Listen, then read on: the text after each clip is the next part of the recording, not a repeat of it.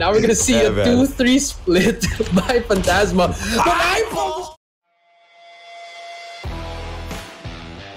Hackney Yard, and they're stepping in there and giving it their all. Oh, 3 versus Rihanna with a beautiful grounding spike kill. And it fell flat. RPL Esports, they stepped up, man. I mean, earlier with the Kenshi comeback there, they came back from no. Oh, come on, Kenshi. Don't do stuff like that, man. Maybe towards the back alley of the B, but no, they're still trying to aggress here on the A side itself. But Lux will find an opening, pick up and close and personal. He's going to get a few tags and down. Trying to counter snipe as well here onto the A side. But look at this, Lux finding a second kill, a triple kill now for Lux in the round. Will he get the fourth? Yes, he will. He's 1 away from the A.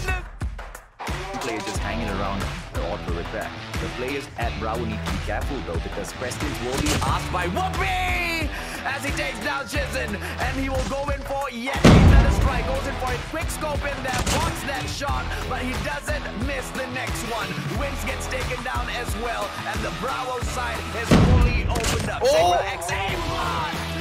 unfortunate, because my son is playing in there with that sniper.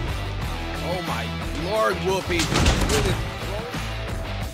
now we're gonna see a 2-3 split by Phantasma. But iPhone was through another one. Why you do that like that? Why you do that like that? Triple kill.